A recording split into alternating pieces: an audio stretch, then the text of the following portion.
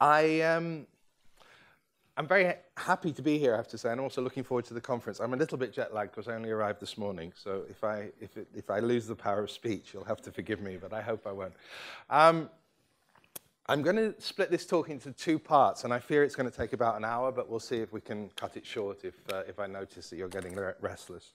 I'm going to talk first about the way that European journals, or three specific European journals, which I'll go into in a minute, have covered Asia over the last 40 years, largely in the most recent period, but also going back to the 1970s. These three magazines, which we'll look at the moment, have quite different histories and positions within the art world, but maybe they can be taken as exemplary of certain ways in which the European mindset deals with the processes of globalization, which have been going on since the colonial period, if not before.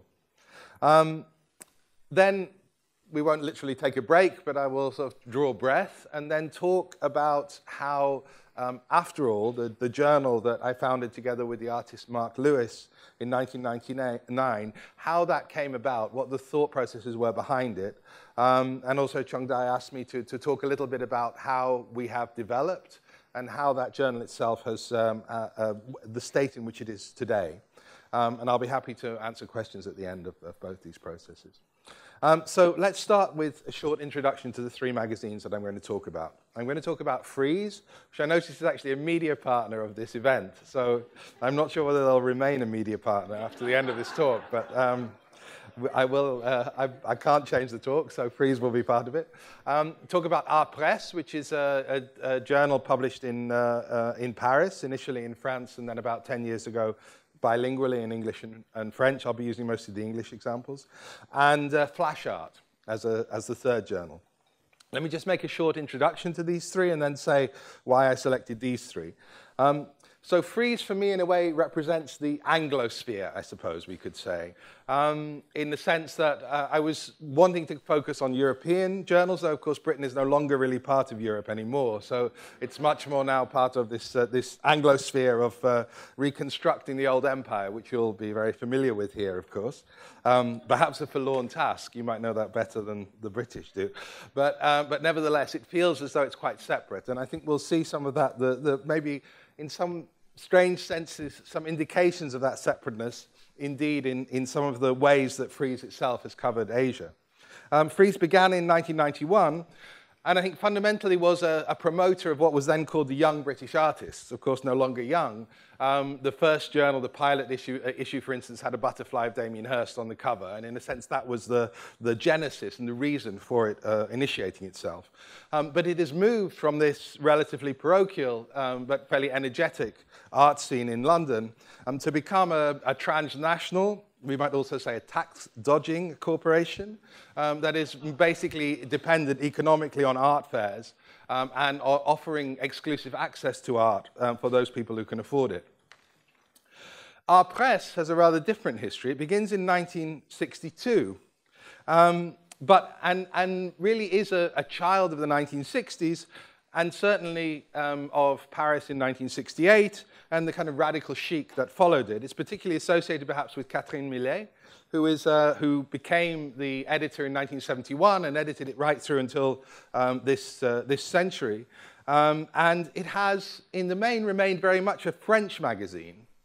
A French magazine in the sense that it's been concerned to defend a certain idea of the critical intellectual within a European context, within an idea of European values of criticality.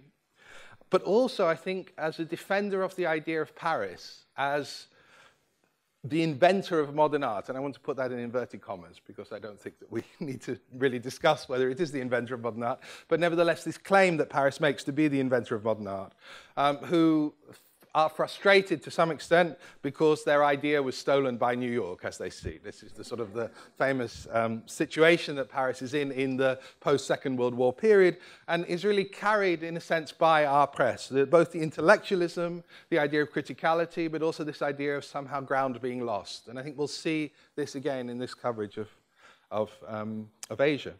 And finally, flash art, which is, again, surprisingly, I think, an invention of the 1960s. It was actually first published in 1967 in Italy, in Milano. but is very much, and again, we see kind of typically perhaps Italian constructions, very much a kind of family business of Giancarlo Politi, who was the publisher. And I have to say that I never really read Flash Art until Chongde gave me the opportunity to actually read it for this project. Because I always saw it as simply a market journal, a journal which is produced in order to promote sales and produce the interests of the galleries. Nothing wrong with that, it just didn't seem particularly interesting from my imagined position as a critical intellectual.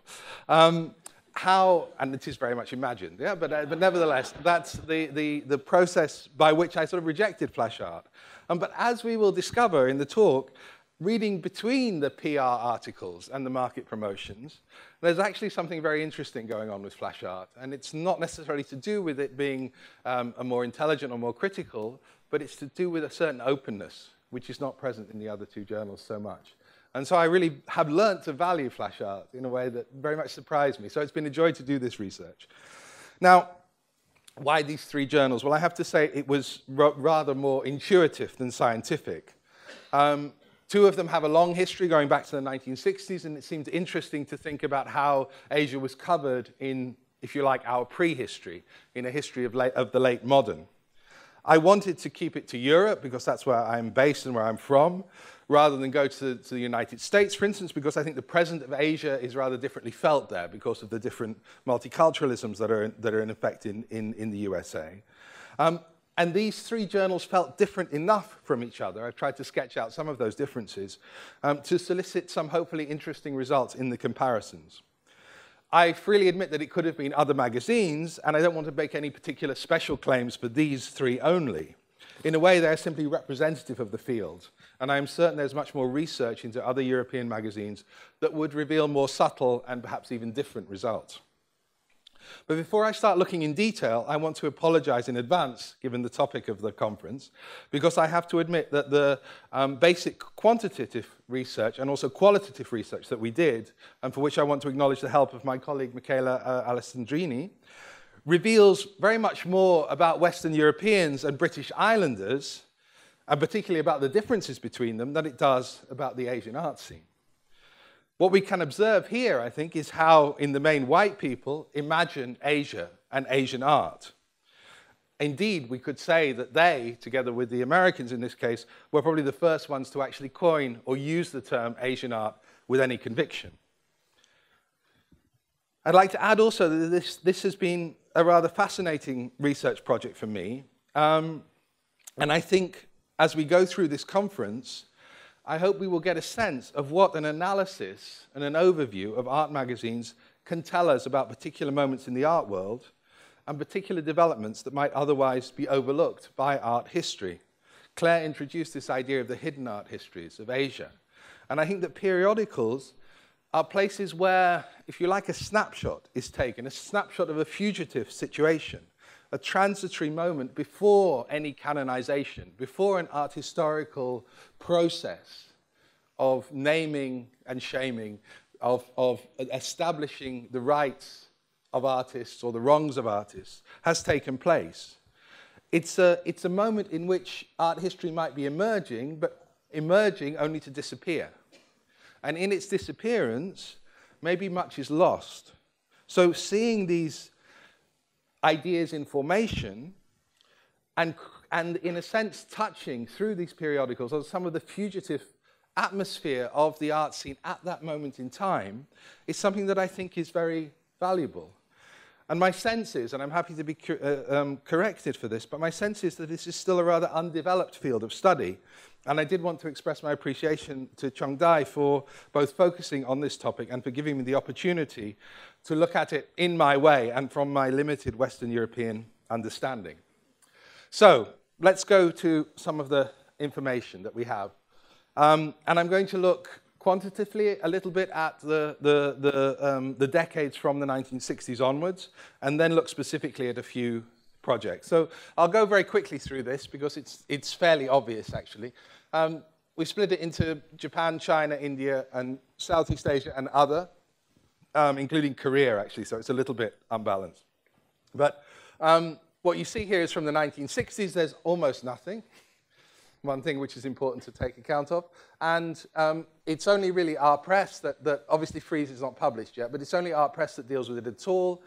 In some extent in China and in Japan. We'll talk about this a little bit, but it's to do with the radicalism of 1968. And what is being covered here, which we'll see, is very much a kind of, we could maybe call it a romantic Maoism, which is actually being addressed in these articles about China.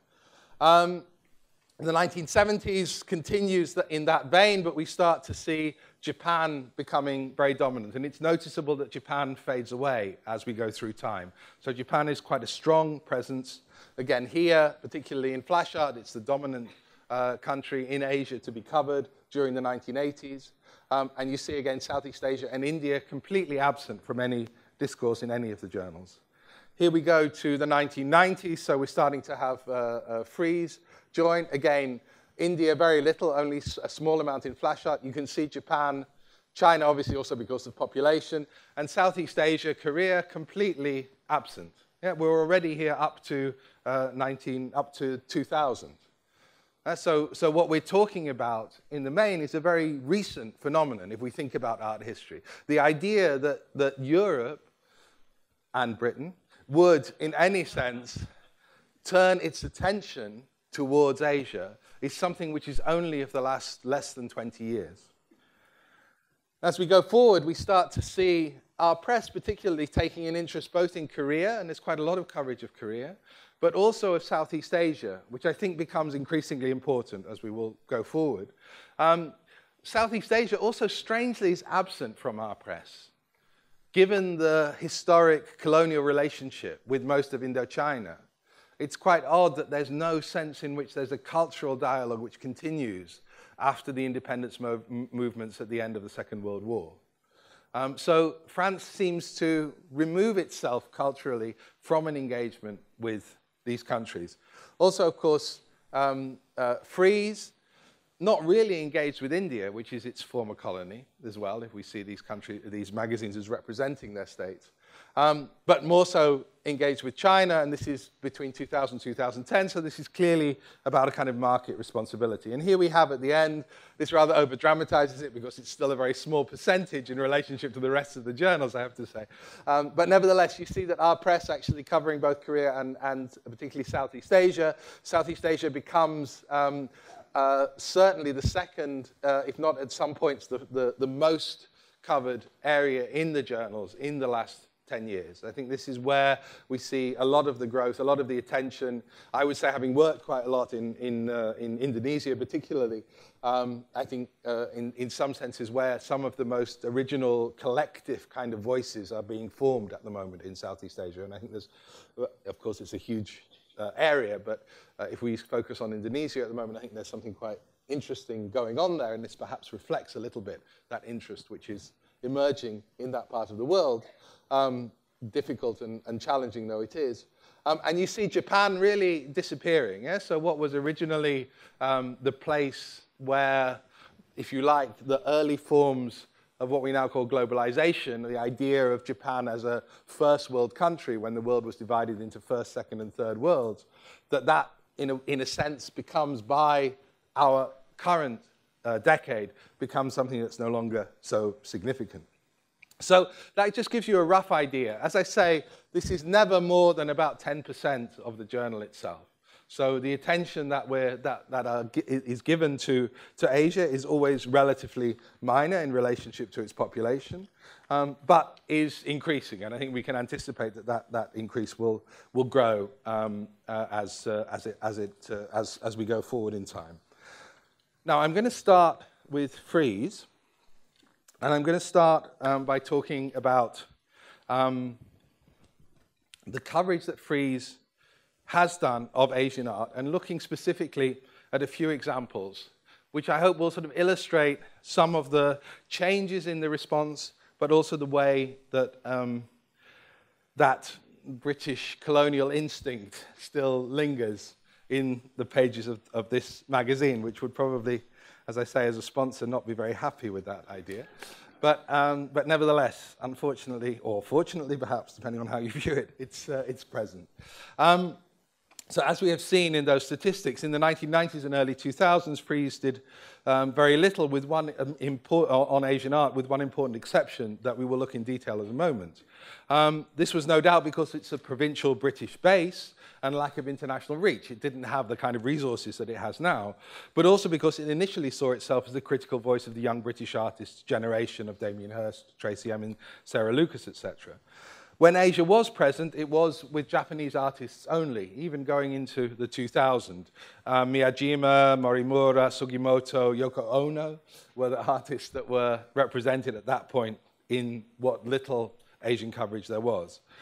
In 2005, which we see here, is the first mention in the city reports. First was Singapore, and this is actually from Beijing, and then followed by Tokyo. And this was a section which was developed in Frieze in the early 2000s, where they focused on particular cities and covered their art scenes in fairly cursory terms.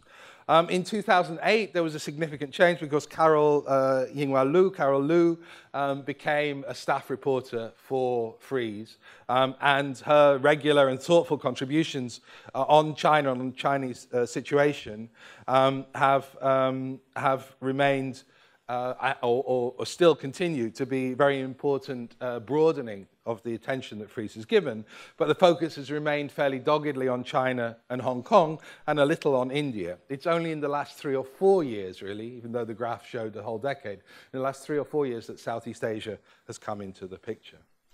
Now, looking at the types of writing, I'd like to explore 4 texts to see the development over time. First is, as I mentioned earlier, this huge exception to the coverage of Asia in the 1990s, which was a one-off contribution by Thomas McEvilley. And Thomas McEvilley is no longer with us, unfortunately, but was a very significant American writer, particularly significant around the time of the Magician de la Terre, for instance. I mean, he wrote many things, also on classical art.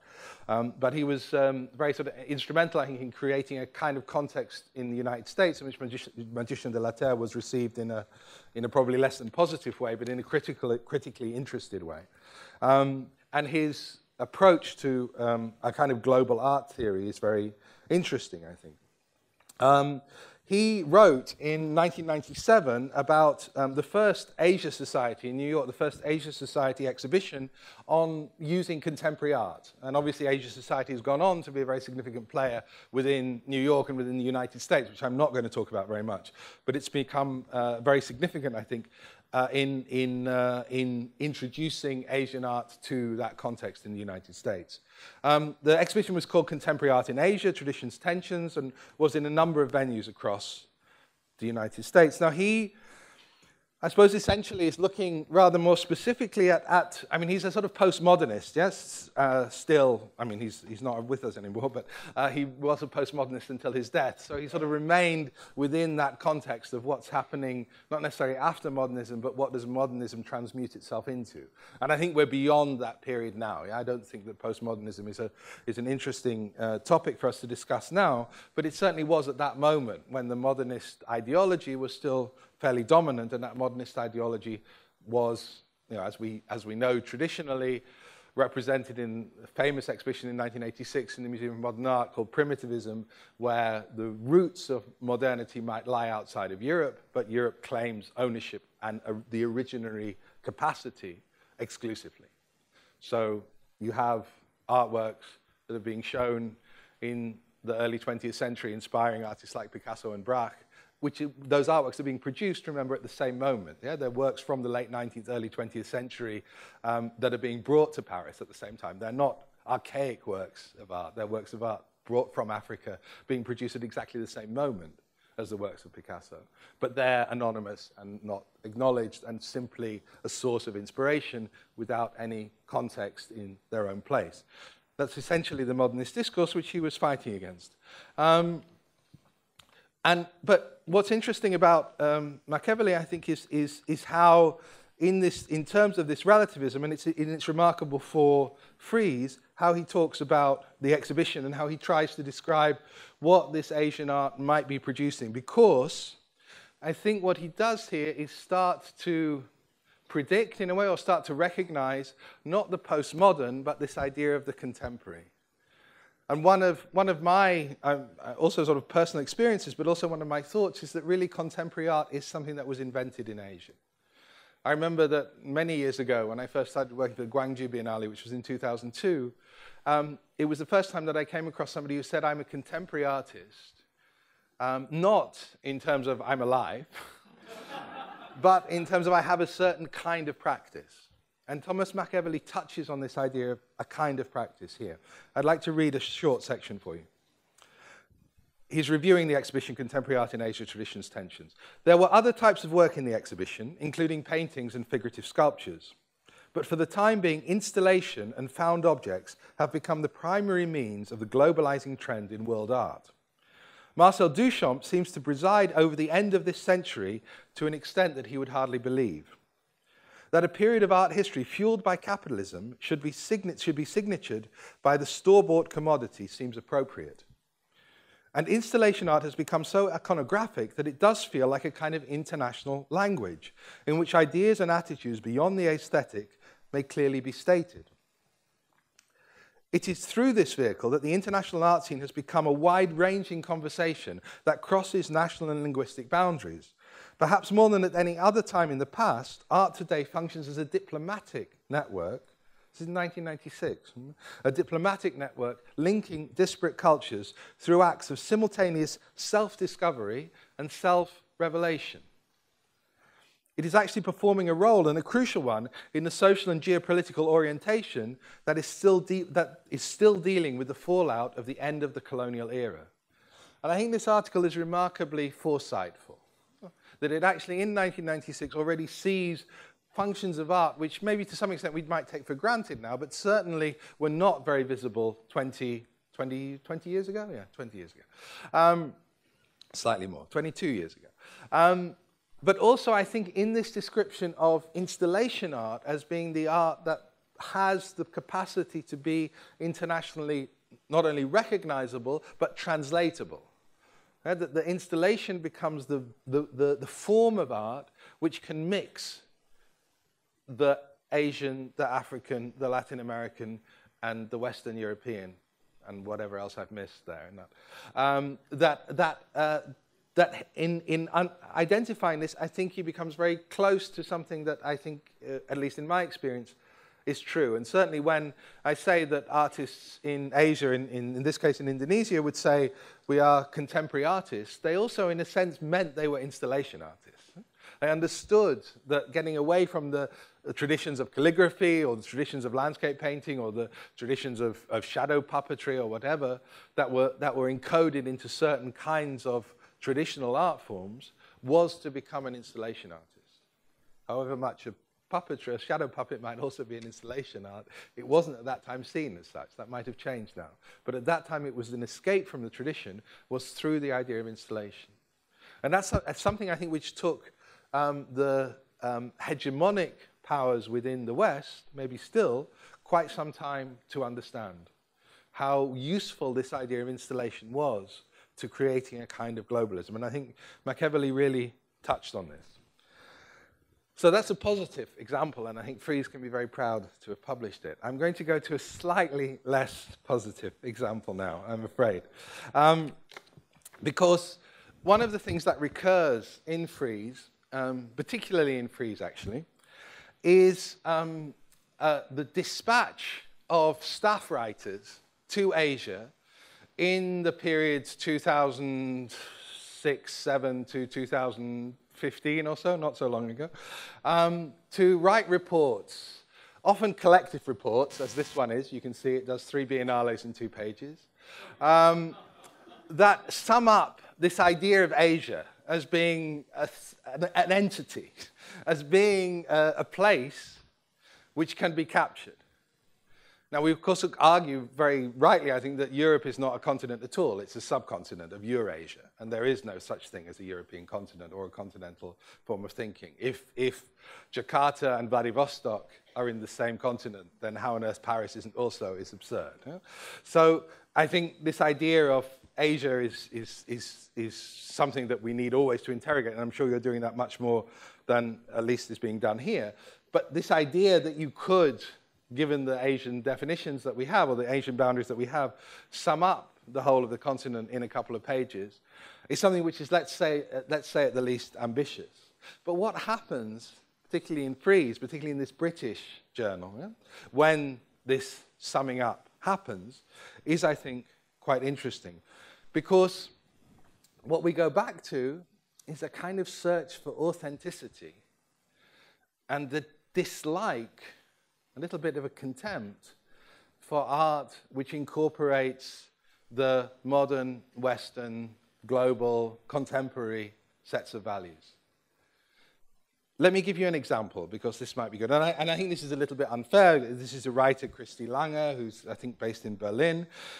And I would stress that I don't think it's her. This has gone through a whole editorial process in a journal. So there's a collective voice behind this, which finds this to be reasonable. But let's have a look. This is from this article. At one point, she says, a few of these works, she's talking about the Singapore Biennale at this point, a few of these works signaled a discouraging trend. The artistic documentation of people in underprivileged countries learning to perform songs from the West. In adjacent rooms, first Croatian children, Croatia is apparently an underprivileged country, Croatian children were learning an English song, providing both the content and the soundtrack of the work, leaving the artist with curiously little work to do, as though I should feel obliged to wilt at the sound of their wavering voices. The second, in an adjacent room, was a two-screen video of 4 men crunched on a carpet in a small hovel in Pakistan, rehearsing the American anthem in a cacophony of bagpipes and clarinets. Apparently, the old trope of translating Western culture to less developed countries hasn't progressed much since the 1980 film The Gods Must Be Crazy, when a Coke bottle drops from the sky into the middle of Africa and we're all asked to be entertained by the results. That was published in 2006. So you have to ask a little bit about the editorial process that's going on, I think, there. I mean, standing here in Hong Kong and reading that, it's embarrassing for me. And I didn't write it. I would listen to it. If I had, I would have been, it would be rather a shame. Now, this is not about an individual. This is about a language of traveling to an exotic other, which is understood as an exotic other, and through that process of going to an exotic other, interpreting it for the folk back home, if you like, in this annoying way. Let me say also that in this article, and it is significant, there's a team of curators under Fumio Nanjo who do the Shanghai Biennale. It's the first one in 2006. She mentions only Fumio Nanjo and none of the others. And so there's also then a sense in which they were all Asian curators. There's a sense, again, in which there's something distasteful about it. I'm not going to labor the point. Just leave it there. I have to come back to another example from this article. I'm sorry, but it's hard to avoid. And I do think I'm being a little bit unfair, because it is the worst of the bunch. But nevertheless, it does exist. She goes on to talk about the Shanghai Biennale like this. The Shanghai Biennale brought to light another problem inherent to the Biennale format. Was the exhibition for the locals or for an international audience?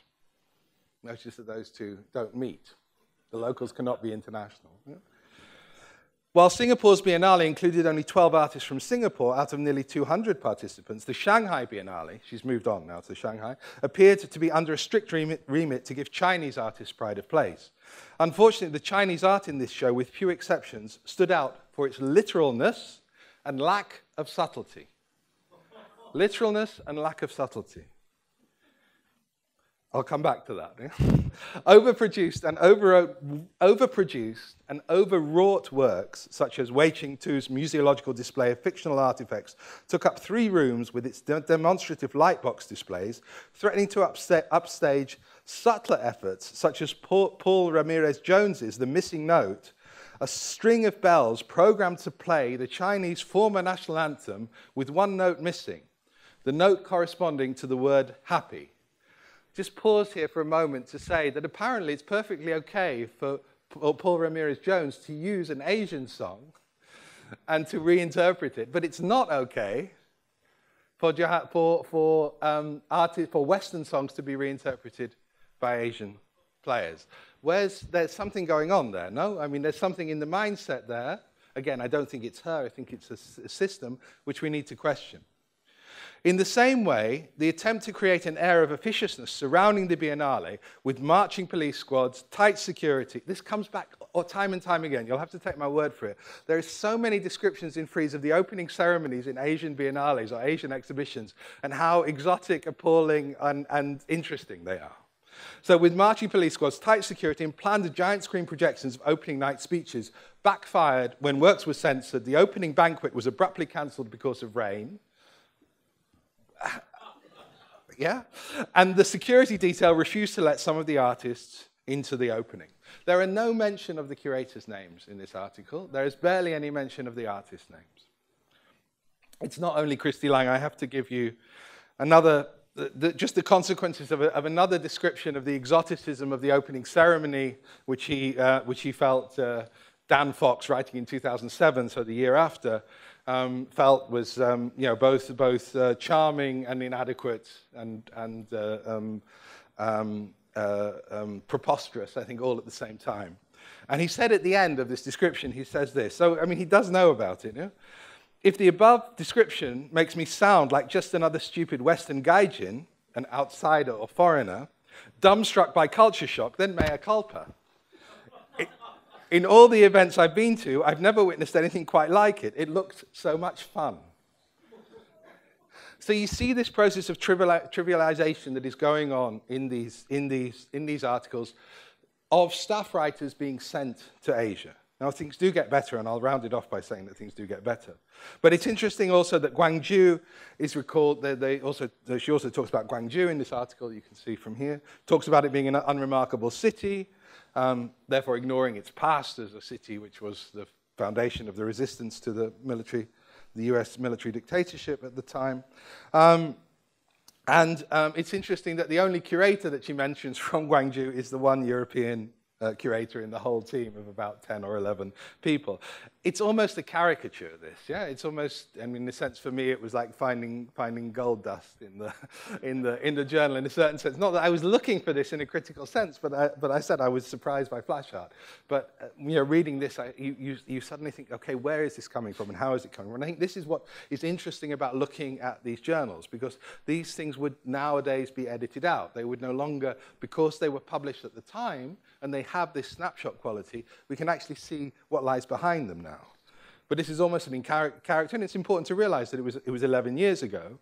And this was part of the way that Asian art was understood, dissected, and disseminated by one of the main Anglo-Saxon journals, we have to say. Now, I want to just briefly, hope it will be brief.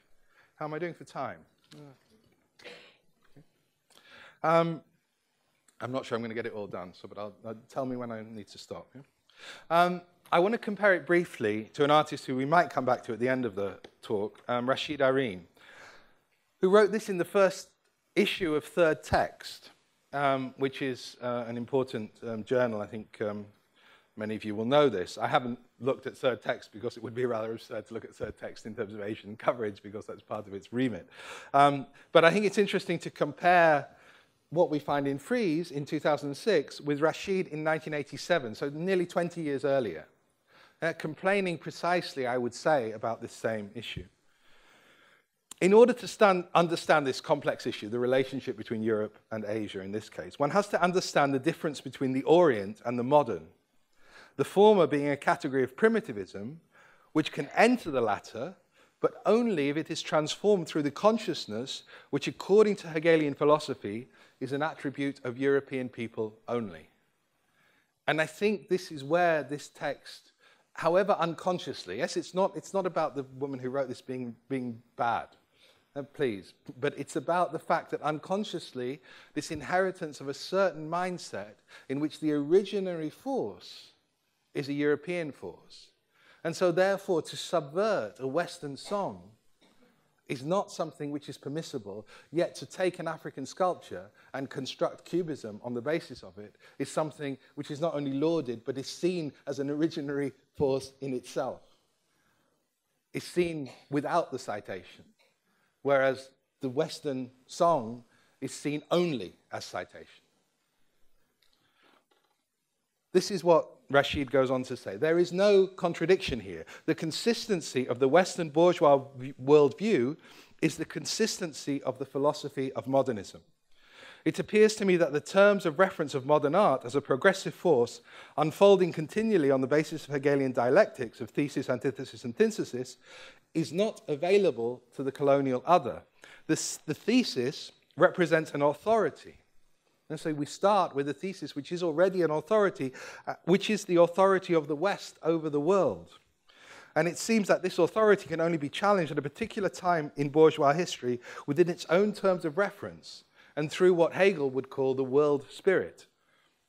It is therefore understandable why the access to modernism is blocked whenever the colonial other appears in front of it, because the difference between the primitive and the modern is fundamental to this Western authority. So in other words, this thinking is not, as I say, a product of a childishness or ignorance. It's a product, it's a systemic product. It's a product of a particular way of approaching modern, and we might say postmodern, because that's included, I think, within the modern art. It's why in other talks and in other versions of myself, I would talk about the demodern as being one of the most urgent categories that we maybe need to construct, because modern itself is fundamental to Western authority. The idea of this difference, the difference between the colonial other, between the primitive and the modern, is not only the prerogative of academic philosophical discourse, but it is part of the collective consciousness of Western societies. I'm not suggesting here that this necessarily represents a pejorative attitude of white society towards non-European people, or that it is exclusively part of it. Often this difference is invoked in a positive manner. And we think about the idea of spirituality, for instance, as being a way in which the spirituality of the other is far greater than the spirituality of the Western consumer subject. So often it's invoked in a positive manner to appreciate something that is missing from dehumanizing Western culture. It so happens that the ideological implications of this difference, whether positive or negative, are not often or commonly understood. 20 years later, I think we can say they were still not often or commonly understood. And I think that while there are changes, and Carol Yu, for instance, is an important example, that those changes are still in process, let's say that. That they're in process, and I think by analyzing these texts, if you like, exposing, speaking this out, then we can get further than if we bury this. So it's done in a spirit of positivism, also towards the British Islanders, done in the spirit of positivism, to say that if you accept the set of ideological constructions that lead you to write something like this review, then you can find a way out. If you don't accept them, that's a far more problematic position. So the critique is not meant, as I say, to be precisely directed at Fries in a negative way. And I'm going to rescue Fries right at the end by saying that in more recent times, apart from Carol Liu as well, there have been valuable correctives to the sort of wide-eyed innocence come colonial master approach that we see here. They have, for instance, covered more generously individual Asian artists, such as He Guiyang here, though they are, I have to say, mostly artists that have already been mediated by European or North American institutions. This shift is, however, real, and is perhaps even more apparent in the article on the right-hand side by Gary Zhezhizhang, which shows at least that the neo-colonial tone, which we heard before, call it neo-colonial, we could call it many other things, but let's stick to that. The neo-colonial tone has been replaced by more nuanced voices. At the end of this article here, which looks at, which is called Where Next? Imagining the Dawn of the Chinese Century, there's this comment, which I think is important, a bit like the Thomas Machiavelli in Fries, that there are, in any journal, there are balancing elements to it, and it's about sifting through this and trying to understand where it comes from. The interesting thing here, of course, this is an artist based both in London and in Beijing, or a writer who has a direct experience, I wouldn't want to use the word native informant, but at least is somebody who has a different kind of ideological makeup, ideological installation in their thinking than that seems to be dominant, that Rashid Irene pointed out is dominant within Western education systems.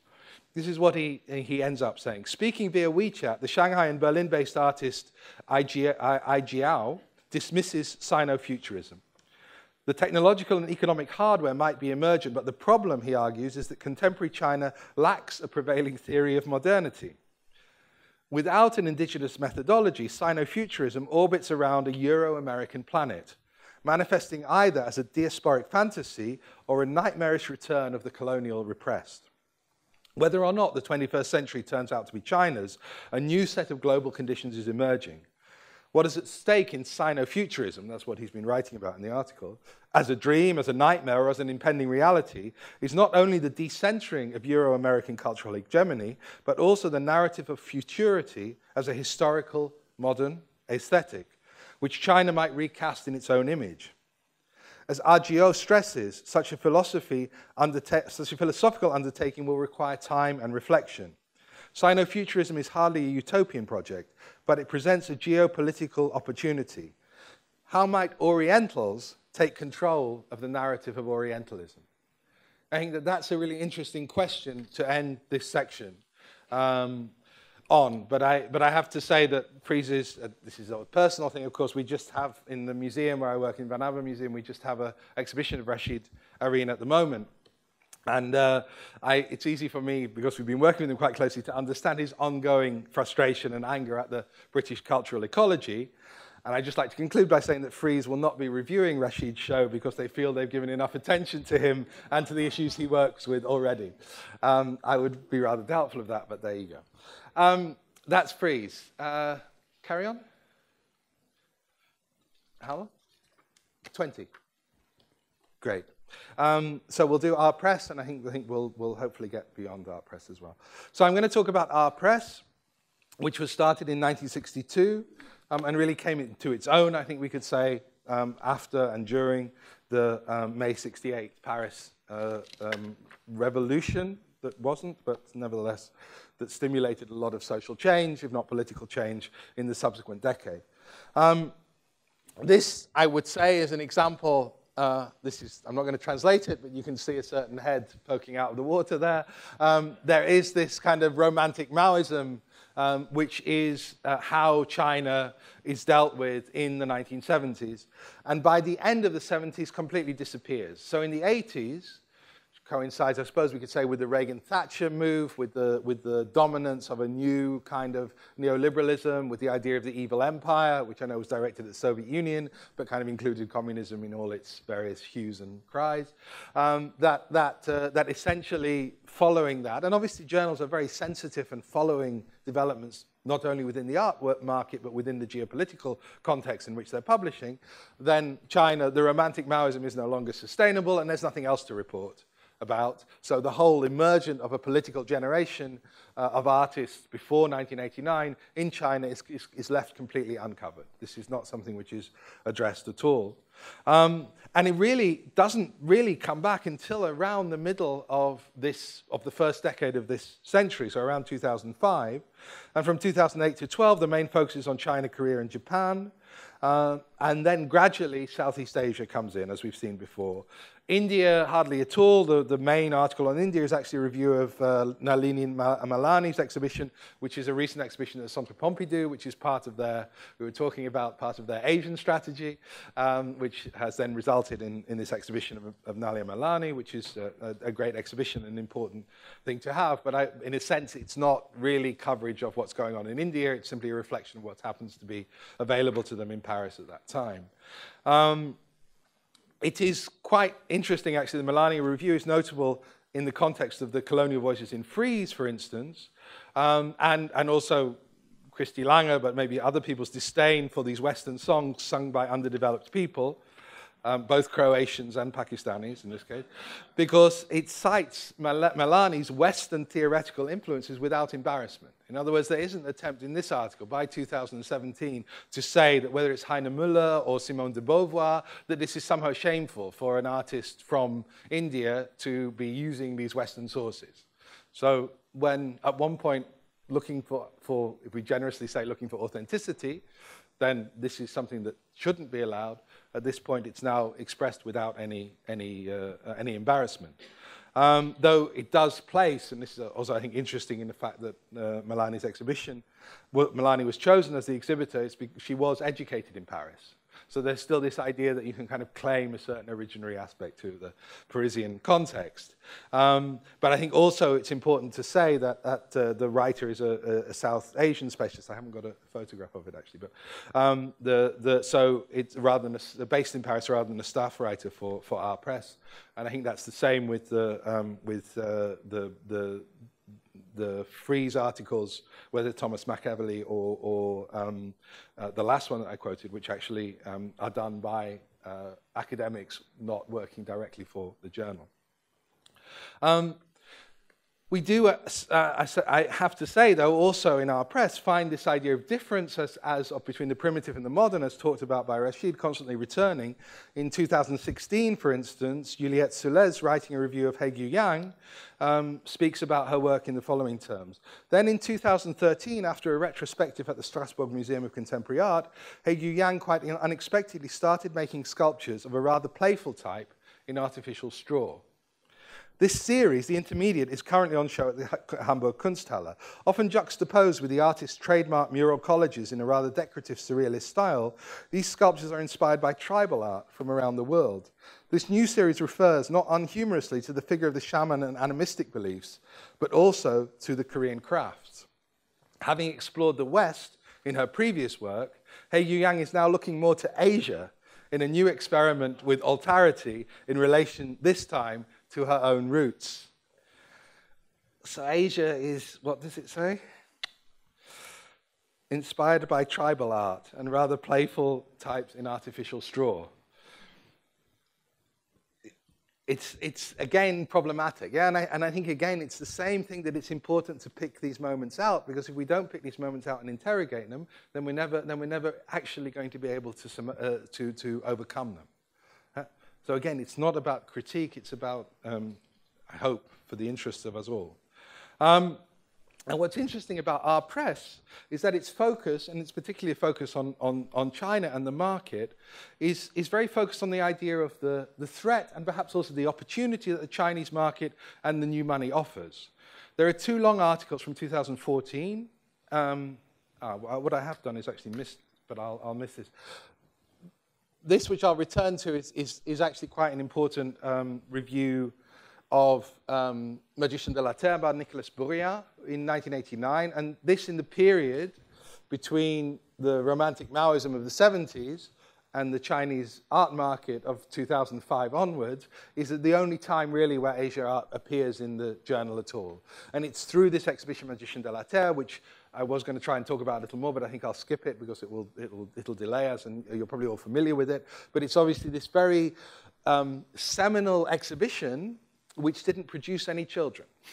It's very interesting in the sense that what happens in '89 is this exceptional moment where there's an idea, however flawed, an extraordinary ambition of an idea. And I congratulate John Hubert Martin and the people who put it together for the ambition of trying to do that. It allowed and allows us still today to talk about globalism in art, critically of course, but to talk about it in a certain way, which if it hadn't existed, we would simply not have access to it. Done in a crucial year, 1989, which of course we all know what that represents here, but it represents many other things all over the world. This exhibition is not picked up at all in the 90s. The 90s is a story of young British art, of the Nordic miracle, of the Polish miracle, of various internal European discourses related to the fall of the Berlin Wall and the opening up of certain parts of Europe. If you like, the dismantling, the beginning of the dismantling of the West. I think we can no longer talk about the West in any meaningful sense anymore. But that period of the dismantling of the West already begins after 1989, and this is what is focused on. So the offer of Magician de la Terre, and perhaps it's simply because it coincides with a huge geopolitical change with the end of real existing socialism, that is not picked up until 15 years later. That this globalization, there's a jump, and you see this in all the journals. Yeah, there's a moment where there's an attention, and then it goes. So that's why this sort of seminal without children seems to be the best description of it, because the children come very late. He's an old father by this point, or an old mother by the point he has children as an exhibition. This is Hegyu Yang, and this is the one that I was talking about with China. Yes, and these two, this one and the next one, are the articles I want to make reference, because I think what they illustrate, before I read them, I think they illustrate the kind of feeling of, I think what art press occupies, which is what I tried to say at the beginning, is this position of the critical European intellectual, which is a position which is, of course, very valuable, but at the same time, one which claims this originary force, this authority of the West behind it, and therefore needs to be undermined, needs to be unpacked in terms of what exactly is the critical position that is being adopted in any particular occasion. Because criticality, of course, is valuable, not sufficient, but necessary, I would say. But the critical intellectual in the tradition, the Hegelian tradition, if we like, as Rashid would call it, that tradition is no longer able to encompass what we're talking about. I think art press is still the kind of defender of that position. Yeah? If Flash Art, which we'll see later, is a defender of a kind of market position, our press is defending this critical intellectual position, and it feels threatened by things which don't fit within the discourse of that critical intellectual. So what we find often is this idea that money, and the Chinese in this case have money, the Russians also appear, but it's largely the Chinese in the art press case, actually, we look across the world, that money doesn't come with good taste. Yeah, good taste is a product of something other than financial resources. And so we see in 2014 a critique of things like K11 and various other projects of museums in Asia, including M+, I think, actually, where they say there seems... This is from Caroline Hartuk, who I believe is living here as well. It's a very short quote and not very critical, so I'm happy about that. She says, there seem no pre-existing models for this museum's arm race, in this referencing the ambition to build 3,500 museums in China between 2010 and 2015. I believe that was anyway surpassed quite considerably. And few projects seem to have long-term prospects. So this idea of the museum, on the basis of the longevity of a European philosophical tradition, which goes back perhaps to Kant, we could say, that the longevity of that tradition is something which is juxtaposed to this superficial, as we again saw in this exemplary text by Christy Lang, this idea of literalness and surface of the work is also extended to the institutions, which are both literal and superficial, and that they don't have long-term prospects like the museums that we had. So the way to defend the idea of critical intellectual in 2014 at least was to say, yes, you can reproduce the model, but she does say that there is no real pre-existing model, so it's a more thoughtful response than I'm making it out to be. But nevertheless, in general, this idea of reproducing the model of a Western museum, but without the sense of it having an eternal ambition, which museums actually do. They buy work for eternity. It's a completely inhuman time scale, but nevertheless it's the time scale that operates at the museum level. That the protection of the critical intellectual is precisely this tradition going back to the 18th century, perhaps even further to the Tigris and Euphrates, which aren't in Europe but still part of the European tradition. That this sense of a longevity is something which is not available to the new museums here. Now, I think we could discuss that, and there's no doubt this is not an unnuanced point of view. This is not a point of view that we need to dismiss, but nevertheless, we need to understand where it's coming from. But it's interesting that by 2017, so last year, the threat has rather grown, because not only is it about the institutions in Asia developing, growing, but without roots, in a sense, without the possibility of sustainability, as is understood. But by 2017, This is the comment. With there, this is the Asian, particularly Asian individual collectors and the power of the Asian market, Chinese market in the main. With their considerable financial resources, they place culture at the heart of China's socio-economic developments.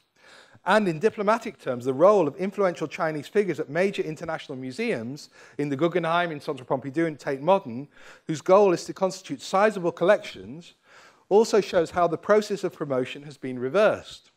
Foreigners, we're thinking about Uli Sig and people like this from the 90s onwards, foreigners are no longer the only ones investing in the recognition of Chinese artists. Increasing institutionalization is one of the key trends in the evolution of artistic practices in China, but not only in China, also for Chinese art outside of China. More generally, Chinese cultural renewal is being taken seriously by the government. And this no doubt explains, and this is very interesting, this no doubt explains the increasing campaigns to repatriate despoiled cultural artifacts. So at this point, what's being pointed at is actually all this stuff that we have in Western Europe might get sent back.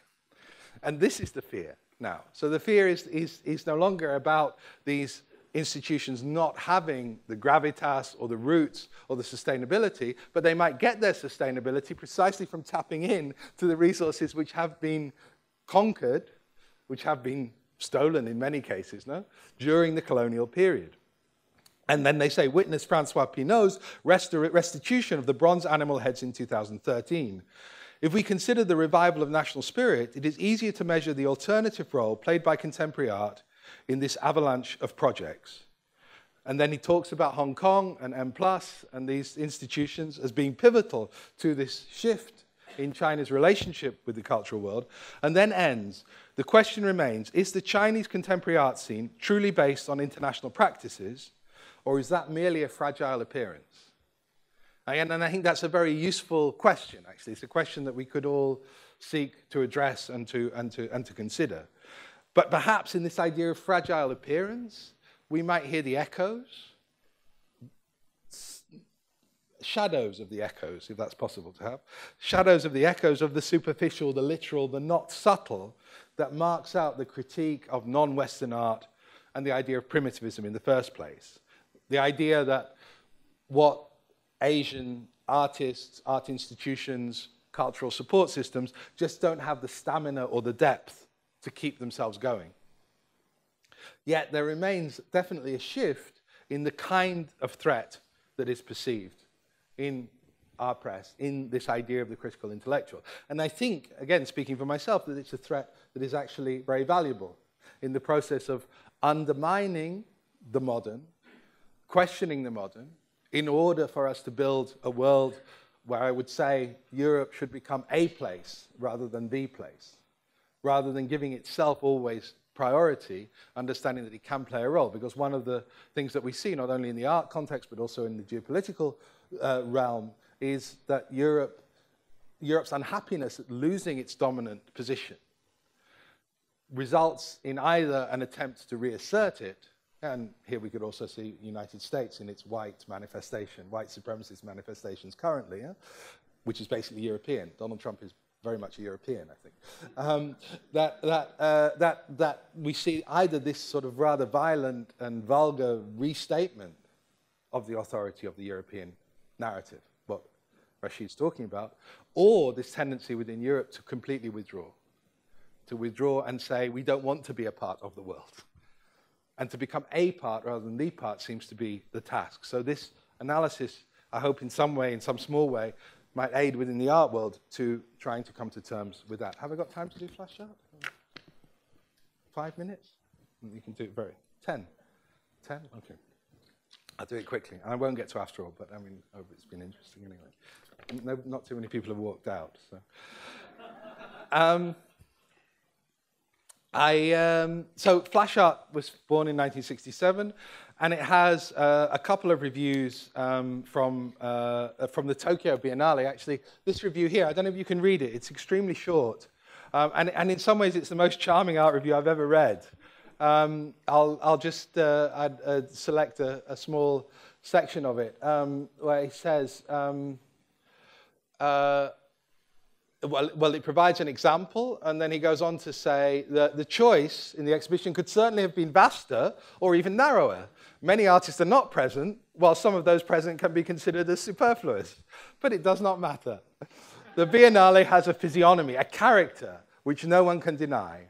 And it becomes an example for all other famous and prestigious exhibitions should be taken from Tokyo. And that's kind of a little bit the sort of the quality of flash art that I so admire, in a certain sense, in actually discovering it. In the sense that it's actually something that has a kind of openness. You could never imagine our press saying this, because it wouldn't be the critical intellectual position. Yeah?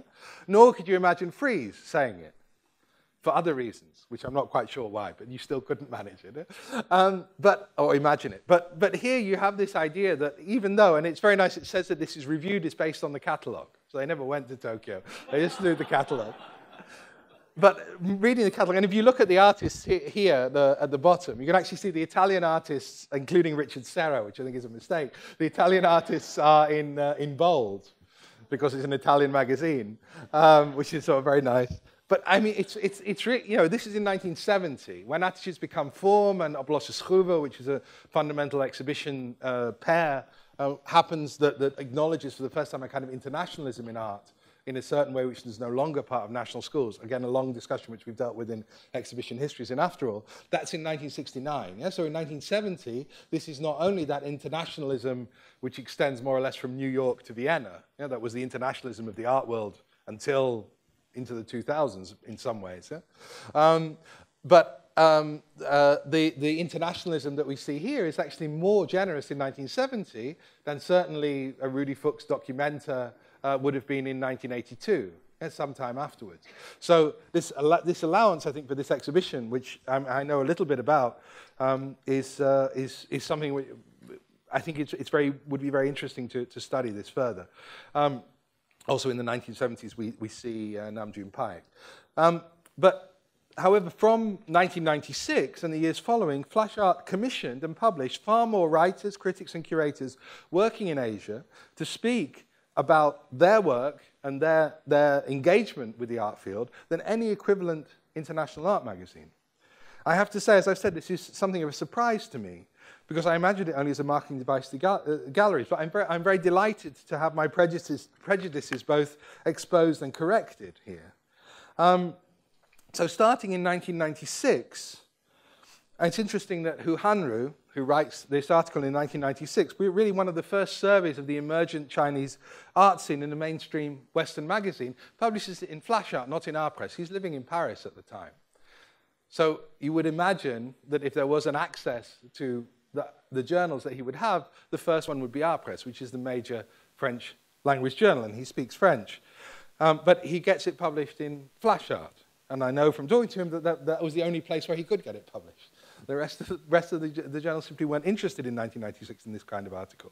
And it's interesting that this is then revisited in, these are another couple where you see people like Pujasud or Yuko Hasagawa simply asked to write a survey of their own positions fairly consistently.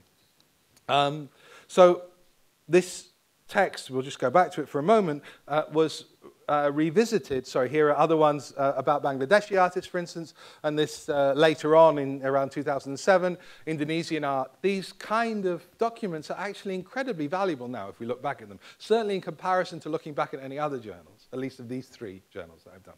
Obviously, there could be others, and Third Text, for instance, would be an exemplary of another kind of discourse, but these are the mainstream journals that we've got here. Obviously, continuing always, trying to go quite quickly, continuing always with the idea of promoting the galleries, promoting the sales, being very much attached to the market. But somehow what we see here, and this is against my sort of leftist instincts, of course, but we see here that the market actually allows a kind of openness, which either the critical intellectual or the kind of British colonial approaches of the other two magazines simply doesn't allow, simply doesn't permit to happen. So simply thinking, okay, well, what's interesting in terms of sales, let's go to those places and let's simply invite the people who are active there to publish in our journal. Actually produces for us now records of what is going on, which are far more effective than we could expect from those other places. Now, I'm going to just quickly go back to this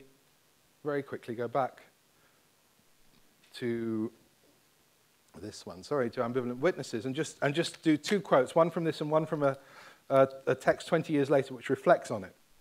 So Hu Hanru begins by outlining the challenges in 1996. At the present moment, this is how he talks about Chinese artists. At the present moment, China's artists are facing a number of new tasks. 1996. Firstly, how to surpass the historical limits of the radical and revolutionary avant-garde movement of the 1980s, which is completely ignored by the European journals, which was essentially ideologic-centric and politically engaged. I did have to correct the English, actually, in this article. Secondly, the so-called post-1989 art, including political pop and cynical realism, has been so fondly accepted by the international market and institutions as an object of post-Cold War political exoticism that it becomes a seductive model for many artists longing for success. How to resist such a seduction and refuse to become prey to international ideologues' fantasies turns up, therefore, to be another emergent challenge, already in 96. And the third major concern, and probably the most important one, is how to react to the shifting reality of China's economic, cultural, and political life in the recently accelerated modernization. And I think Hanru, who later on did Cities on the Move, which I think is an important exhibition, again, like Magicien de la Terre, an exhibition that we can take different positions around, but certainly marked a moment where this accelerated modernization is dealt with in a Western context, also in Thailand, in a particular way, in a way answering his own question here. 20 years later, Wang Xiaoyu ends her text with an answer, maybe an answer, to some of... have I not got it? I fear I haven't got it, I'm sorry. But you're going to have to take my word for it, that it's written. And she ends it with this, which I feel is maybe quite an appropriate end, but we'll see. In 1996, that's the year that Hanru wrote his text, she writes, in 1996, unwilling to produce work that necessarily would be mediated by the market or curatorial agendas, Chan Wei-Kang of the New Measurement Group left the art world. A year prior to that, the group dispersed and shortly thereafter destroyed all records of their collective works in response to the threat of their practice being mainstreamed. This is a group that was formed in the 1980s. I've got 5 minutes, so I might go on after this. Ultimately, in 2009, another member, Gu Dexin, also stopped producing art as a total denunciation of the fully neoliberalized art market in China. If the imperative of art is to imagine the whole of life, this is in flash art. Yeah? If the imperative of art is to imagine the whole of life, believing such imagination can free us from the general drift of the world, and ultimately to redirect it, then such beliefs become ever more urgent today. Art always situates itself as a social antithesis, and such a position compels it towards a rich and productive unreasonableness while in solitude. The untenability of this unreasonableness, the unsustainability of it, the untenability is the implication of the artistic as such. If the discourse, Chinese contemporary art, in inverted commas, is already mainstreamed, then perhaps the dissolution of this concept will mark the beginning of a different kind of contribution to global art and intellectual discourse from the art communities of China. We are not there yet, but we can aspire to it. So in a way, what she's saying here, if I'm, from my white male Western perspective, trying to dissolve the Hegelian discourse that Rashid spoke about 20 years ago as being the authority without which we cannot act as white Europeans, then what this is suggesting is that Chinese contemporary art kind of performs that same function and needs to dissolve itself in order for the same process to happen here. And maybe in this dissolution of the modern in terms of Western Europe, and maybe United States, and the contemporary in terms of Asia and China, in this dissolution, because if the modern was invented in Europe, let's imagine that the contemporary was invented here. In this process of dissolution, which is what we get in this extraordinarily interesting text, I think, written in response 20 years later, in this dissolution, we might start to produce something where we both become places in a plural world. And I think I'm going to end it there, actually. Thank you very much.